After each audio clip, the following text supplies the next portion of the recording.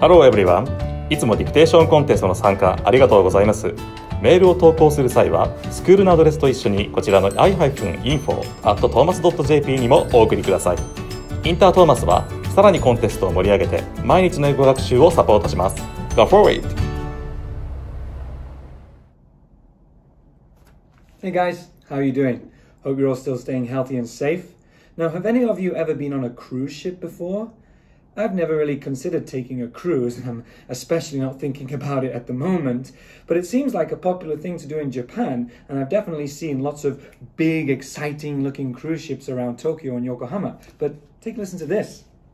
A new sea terminal in Tokyo that can accommodate the world's largest cruise ships opened its doors September 10th after the novel coronavirus pandemic postponed its launch, originally scheduled for July.